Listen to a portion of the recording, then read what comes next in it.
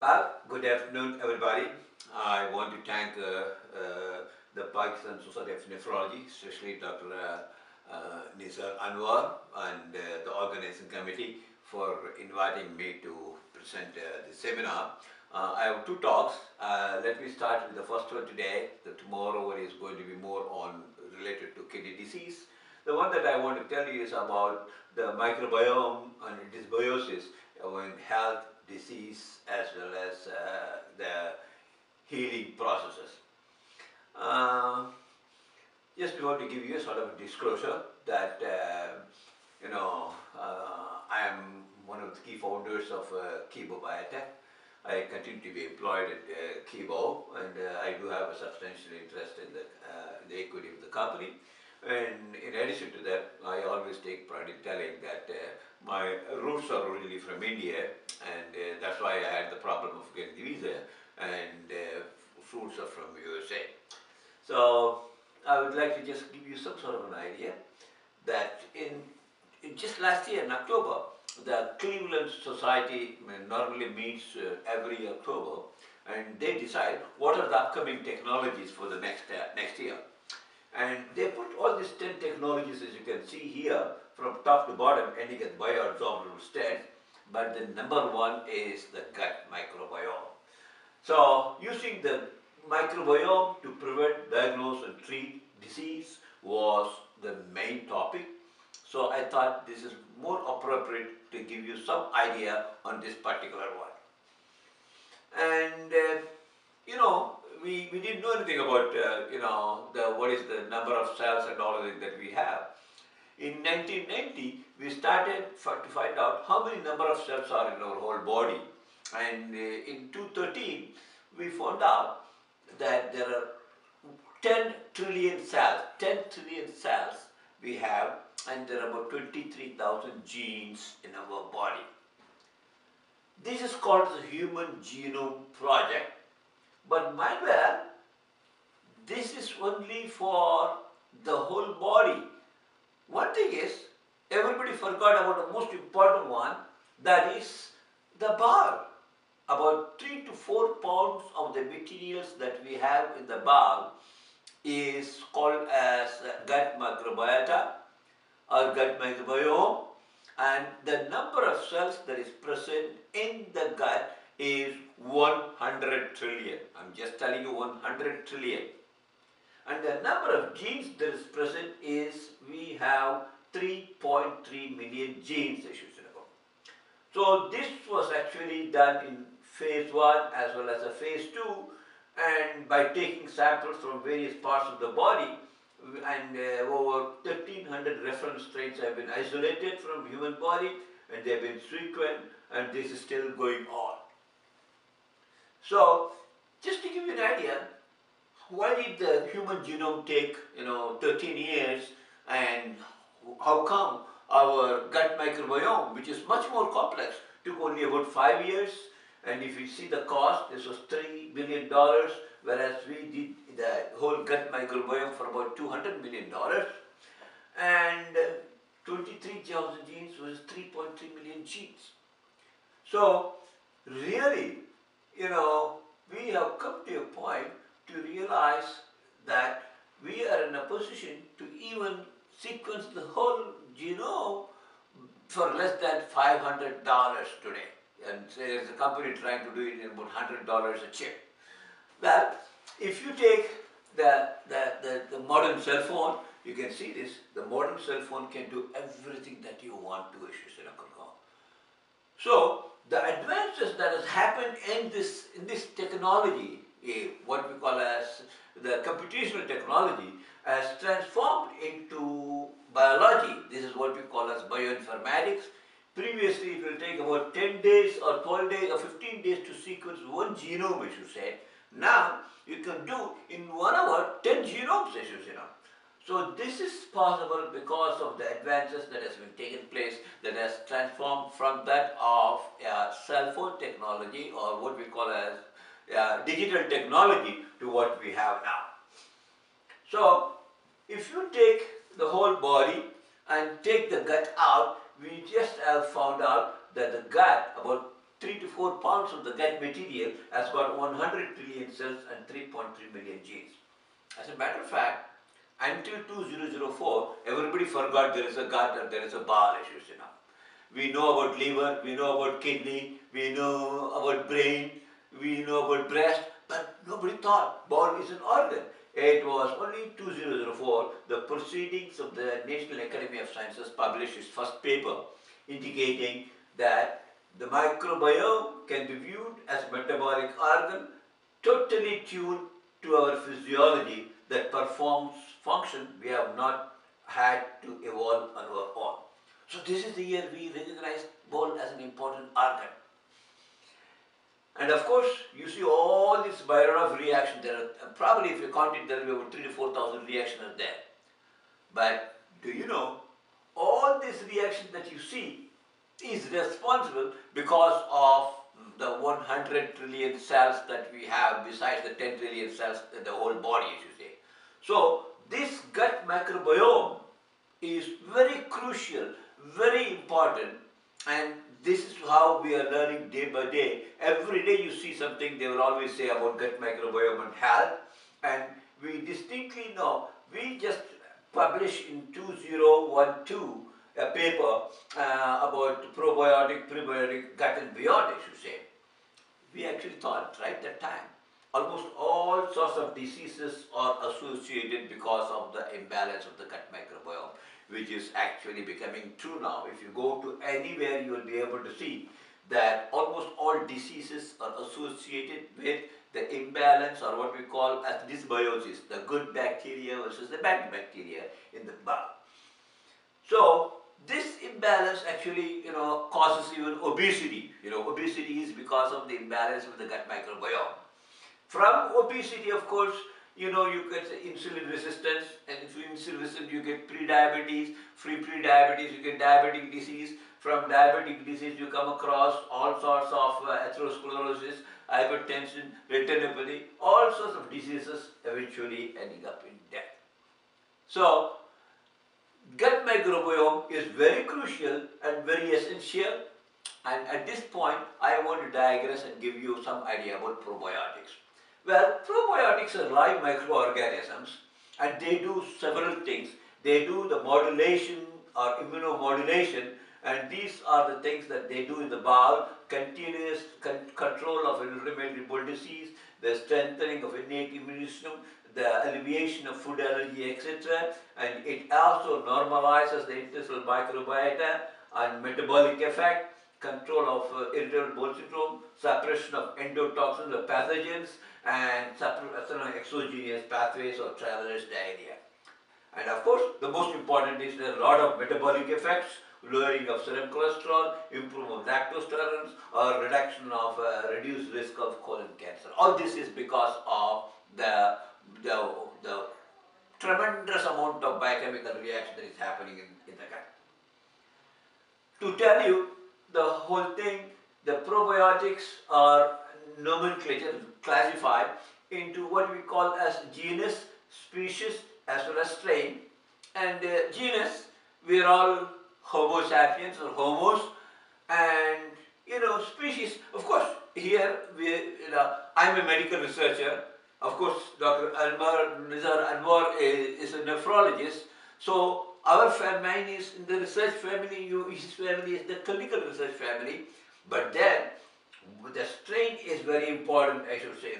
Well, there are only very few fantastic nephrologists like Dr. Nizar Anwar, and I don't say I'm so fantastic, but I'm the only one who are involved in the area of gut microbiome, which has been doing for a long time. So distinctly, only those strains that has a health benefit is termed as probiotics. So not all, only those which has got a health benefit as termed as probiotics.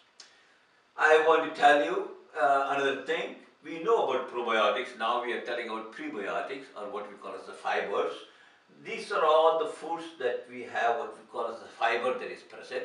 Again, as I told you about in the case of probiotics, in the case of prebiotics, there are only certain fibers which are called as prebiotics, and these are present mainly as carbohydrates, 5 to 10 monomeric units, and They are complex products like inulin, fructooligosaccharides, galactooligosaccharides, etc. And they are normally present in raw oats, unrefined barley, wheat. And a combination of pro and prebiotics is called as symbiotics. So normally you come across a combination of this in any form of the products that you see, and you would be in a position to see.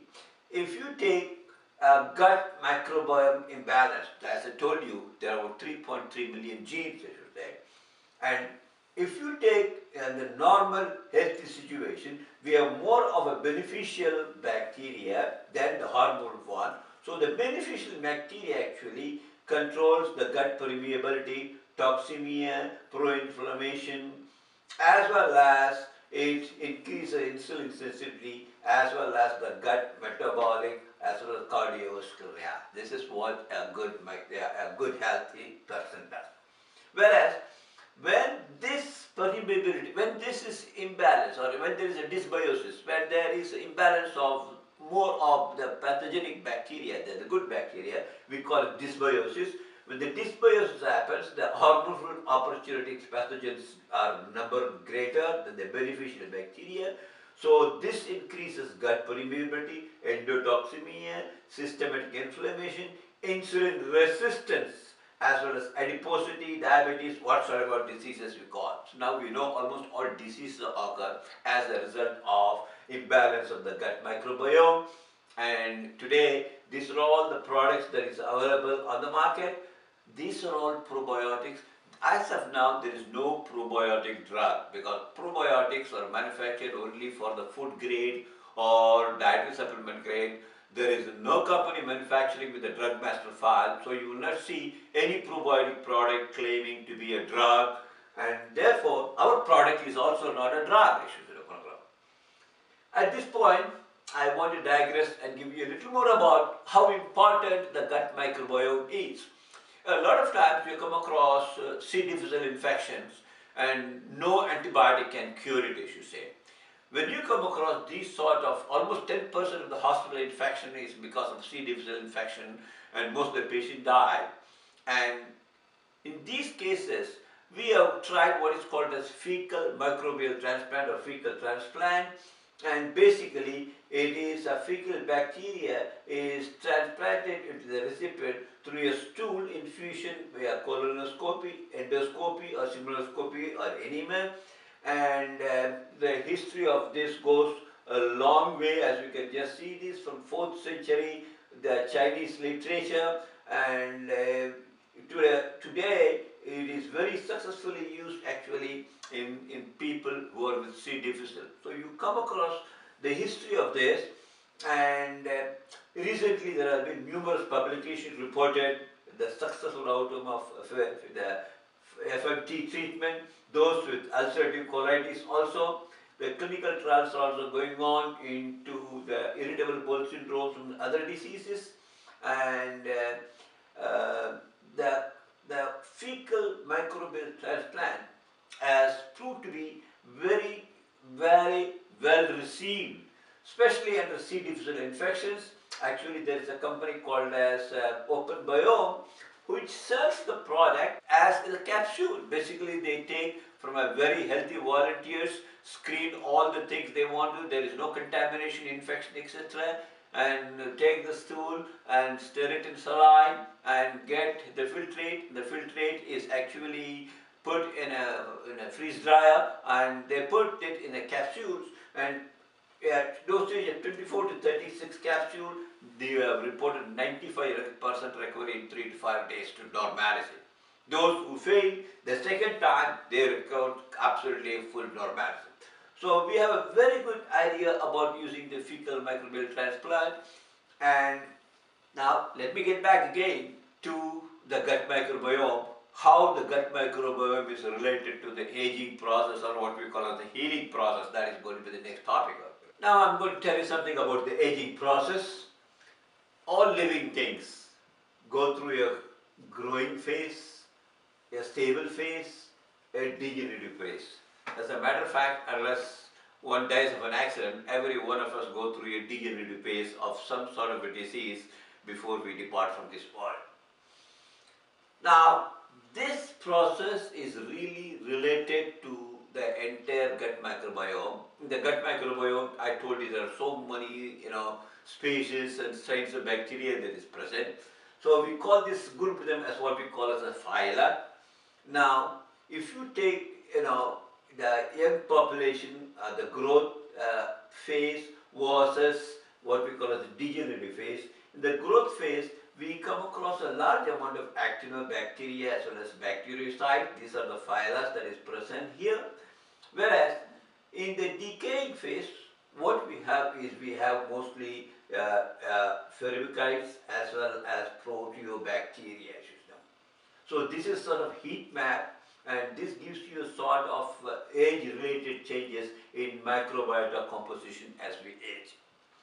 This is common for almost all people, and more so the changes that occur is, if you can take a look at it, it is the actinobacteria, the firmicutes are much more in the younger generation or the growing phase, whereas if you take the bacteriocytes as a proteobacteria, it is more so, as you can just see, in the aging phase or the degenerative phase. So there is a growth curve and stable curve and degenerative. Every phase of that is related to the changes in gut microbiota, and this is what we call as not only individual ones, it is grouped together, and the co-abandoning group is called as these groups. If you take, in the case of again, the young in growth phase, you can distinctly see in the growth phase you have much more of the bifidobacteria, which compromises the actinobacteria, and of course you can see less of the bacteriocytes, but at the same time you see in the young phase you have more of this enterobacterium. So as we grow again, you can see the bacteriocytes as well as the enterobacteria increases. So there is certainly a shift of the composition of the gut microbiota phylum as you just grow from the growth phase, stable phase, as well as degenerative phase, and it is during the degenerative phase only you come across all the dysbiosis and all related disease problems that you just come across, although this could happen during the stable phase also. In summary, everything that we do, we never thought is going to be the case. Everything is happening because of the 2 to 3 pounds or 4 pounds of gut microbiome that we have. The changes in this is constantly happening. As a matter of fact, there is a book called as a gut-brain connection. Almost our brain activity is related to the gut. Similarly, gut-kidney connection, gut-liver connection, everything is related to the gut. So the imbalance of the gut microbiome is related to not only during the early phases, or it is also in the middle phases, but also degenerative phases. So it is not only in health, disease, also the healing processes. So when I say healing processes, what do you mean by aging process? Everybody is going to age, but we want to age gracefully. We want to age without any illness. We want to age healthy, as you say. So what we call as healthy aging is the process of aging. How can you do a healthy aging, as you say? Healthy aging can be done observing a good diet and exercise. Very key important, doesn't matter any sort of disease, anything, it is depend upon the circulation of blood, and it is very key important that you always have some sort of an exercise, a physical activity, and of course the gut microbiome is depend upon the various active factors, and we come across senescent cells. Senescent cells, there is still a lot of controversy going on. They don't reproduce, but at the same time they produce various telomeres, which is sometimes, the telomeres, long telomeres, they say is related to a lengthy life, but wherever there are too many of long telomeres, they will probably produce some of the toxic materials, which probably will lead to some of the diseases, including cancer. There's a big debate going on that, so that's another new area that we can just take a look at it. But still, if you ask me, how do we age? We still don't know how we age. But aging is a process for any living things, whether it is a human being or a bird or a sheep or a tree. You are going to come across a growing process, stable process, degenerative process, and what all we want is we want to degenerate in a healthy way, and that is why aging is not lost youth, but a new stage of opportunity and strength. And so gut microbiome plays a very crucial part in health and disease as well as in healing process. So with that, I would be delighted to take any questions from you. Thank you very much, and I look forward to delivering the other lecture tomorrow.